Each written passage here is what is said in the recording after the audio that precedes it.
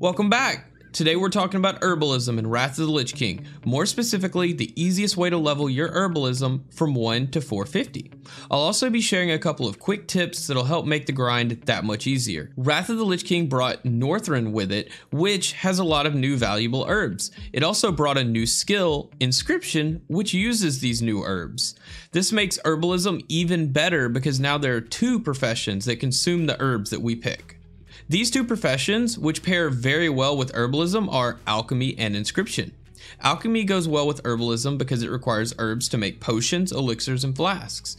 Alchemy can bring the cost of raid consumables down significantly and can be a good moneymaker. Inscription also goes well with Herbalism because you will have to mill the herbs to get inks and pigments used to make glyphs. Inscription can be a good moneymaker because everybody needs glyphs. Lifeblood is also a really cool benefit of Herbalism. This is a little heal over time spell that you get from being an herbalist. It's a nice heal that comes in handy in a pinch. It's not the strongest thing in the world, but it's definitely useful if you're dying. So with that being said, I have a few tips that I think might be helpful that I wanted to share with you. So something that you definitely should be doing is using the Find Herbs tool while leveling. This causes herbs to show up on your minimap, and leveling Herbalism without this is just awful. You can turn this on by left-clicking on the icon on your minimap and selecting Find Herbs. Another less mandatory but still interesting feature is Click to Move. Click to Move allows you to click an herb in the distance and walks your character to that herb and begins gathering it. You can even click an herb while you're mounted, and you will dismount once you get to the herb. You can turn Click to Move on by going to the interface and then mouse and then checking Click to Move. The last thing I would recommend is the add-on Gathermate. This is a great add-on for your Herbalism journey. It records where the herbs you gather are located and allows you to find a more optimized route around the herbs you personally find because they show up on your map and then you can map the routes out. Alright, so enough for the tips, it's time to get to leveling. To start with, we're going to be picking Silverleaf, Peace Bloom, Earth Root, and Mage Royal from levels 1 to 75. You can pick these in just about any starter area, but I'm going to list the best zones and routes based on your faction and race. Alright, so as an alliance, you pretty much want to start leveling your Herbalism in Elwyn Forest. Elwyn is just a great place with lots of herbs, and this is the best route that I found for it so far. Gnomes and dwarves should just hop on the tram to Stormwind and head over to Elwyn Forest because it's just that good. Night Elves, on the other hand, can stay in Teldrassil because it's also pretty good and it's a lot closer to where they start out at. The path I use for Teldrassil makes a figure 8 as shown here. Draenei can either begin Herbalism in their own area or head over to Teldrassil and use this route. On the Horde side, it's best to begin using this route in Durotar. Durotar is one of the fastest zones for leveling Herbalism. Even though it looks like a rocky wasteland, it has a ton of herb spawns. I would recommend starting Herbalism here even if I weren't an orc or a troll. Taurens start out in Mulgore, which is also a great place to level Herbalism. Just follow this path and you'll be 75 in no time. Undead can also just gather herbs in Tristful Glades. It happens to be a very good leveling zone from 1 to 75. You want to avoid Scarlet Monastery, Death Knell, and the Undercity, but other than that, if you follow this route, you should be 75 in no time. Blood Elves can either gather herbs in their starter area or travel to one of the areas we talked about before.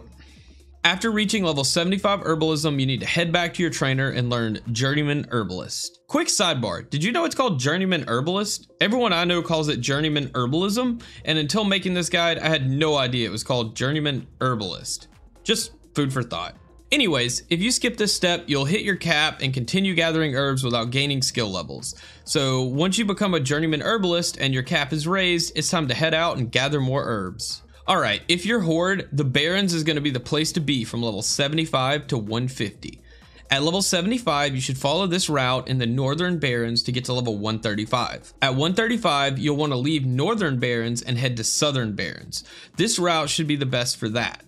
Although, if this does start to feel slow or you're just sick of the Barrens, you can head over to Wetlands or Hillsbrad Foothills a bit early. This should give you a nice change of scenery and kind of keep things fresh. On the Alliance side of things, we're headed to Westfall. For levels 75 to 150, Westfall is the place to be. You can follow this route until you're level 135 and then head to Wetlands or Hillsbrad Foothills for a change of scenery as well. Or you can just stick it out and this route will take you all the way to 150. At level 150, you need to visit your trainer again and learn Expert Herbalist. This will allow you to level up to 225 before you need to talk to your trainer again. At this point, the Horde and Alliance paths have merged and we'll be heading to either Wetlands or Hillsbrad Foothills.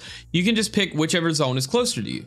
Here, we're going to be collecting Briarthorn, Kingsblood, and Liferoot. Both of these zones are right next to Arathi Highlands, which is where we'll be continuing the journey from 170 to 225. I would also like to add that a nice bonus at this point is that the herbs we are gathering are somewhat valuable and can be sold on the auction house for a profit. If you don't like Wetlands, you can go to Hillsbrad Foothills instead, and you can follow this route. Since both zones are right next door to Arathi, it doesn't really matter which one you choose. I think the choice just comes down to which zone is easier to get to and which one you'd prefer to run around in. Hillsbrad Foothills usually has a decent amount of PvP, so it can be interesting. Alright, so once you get level 170, it's time to begin the journey to 225. Arathi Highlands is going to be the place to be for leveling from 170 to 225.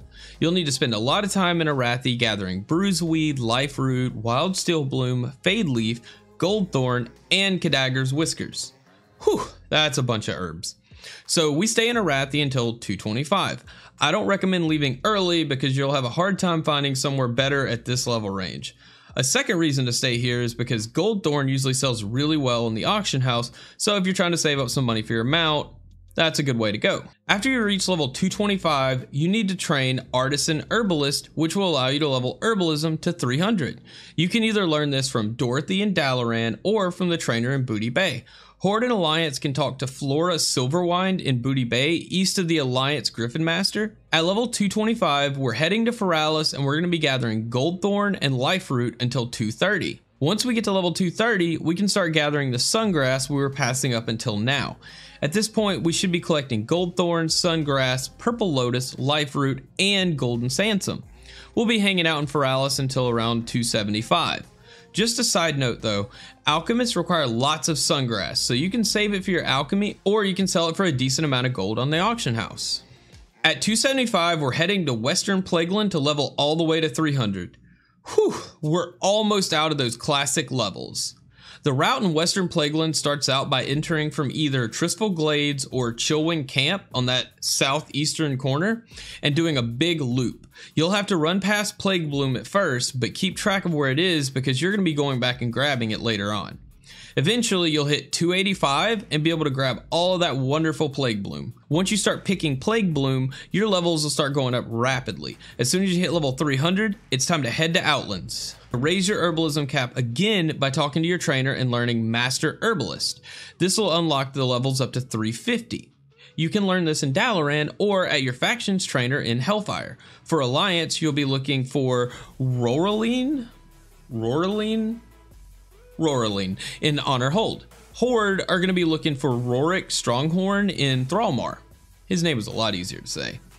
You should stay in Hellfire Peninsula from 300 all the way up to 350.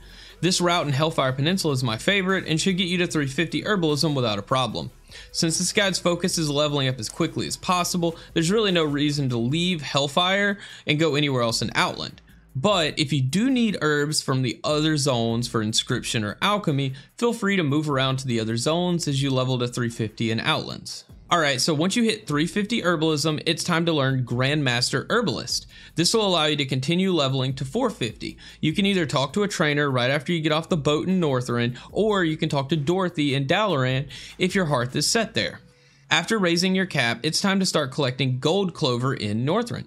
Gold Clover will take you to level 400, which gets us most of the way through our remaining levels. It's also pretty valuable, so I recommend selling it on the auction house if you aren't going to use it. You can begin gathering Gold Clover in either Howling Fjord or Borean Tundra. They're both really good zones for it. At level 400, it's time to move to Sholazar Basin. Here you can continue to pick Gold Clover and Tiger's Lily while also adding Adder's Tongue into the mix. We're going to stay here until we get to 435, and then at 435 we'll be able to pick Ice Thorn and Lich Bloom in Storm Peaks. Alright, so we hit 435 and it's the final stretch. To finish off 435 to 450, we're going to be heading over to Storm Peaks. Follow this route until you reach level 450 by picking Ice Thorn and Lich Bloom. There's a ton here since Storm Peaks is huge. Make sure to sell these on the auction house because they're going to be very valuable. I hope you found this guide helpful and I'll see you in the next one.